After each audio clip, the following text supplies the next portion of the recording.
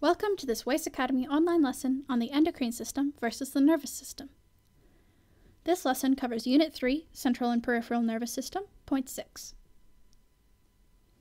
Today we'll cover the key differences between the endocrine and nervous systems, which are both messengers in your body. First, we'll do a quick refresher on the two systems and what they're comprised of. We'll include how they send messages, how fast they work, how long their effects last, how specific they are, and the interaction between the two systems. So just as a quick refresher, your endocrine system is made up of glands, including the pituitary gland, the thyroid, the adrenal glands, the islets in the pancreas, and the reproductive glands. Your nervous system, on the other hand, consists of your brain, your spinal cord, and your peripheral nerves, which reach out into the rest of your body. The endocrine system and the nervous system both work towards a common goal of sending messages around your body. However, they do this in very different ways, and these are differences that we're going to talk about today. First, let's talk about how fast their messages are. As you'll remember from the video on nerve impulses, the nervous system sends messages as electrical impulses through the body's nerve cells.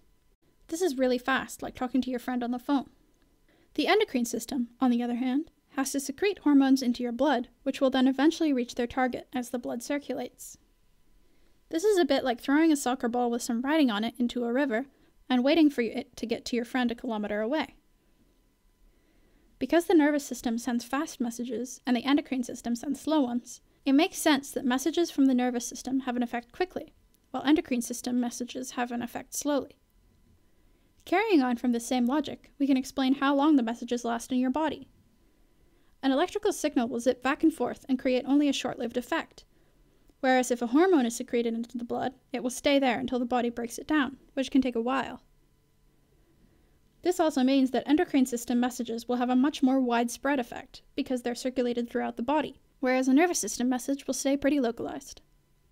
Messages from the nervous system and the endocrine system both have the same main goal, which is to keep us alive. The nervous system is responsible for monitoring what's going on outside the body and relaying that information. A lot of the time, it's the nervous system that tells the endocrine system to start its message.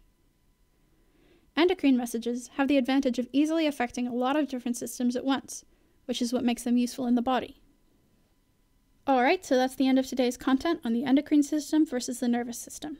Today we covered messages from the nervous system are faster, more specific, and shorter-lived than messages from the endocrine system.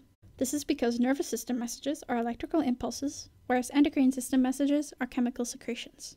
That's all for today. Thanks guys, and see you next lesson.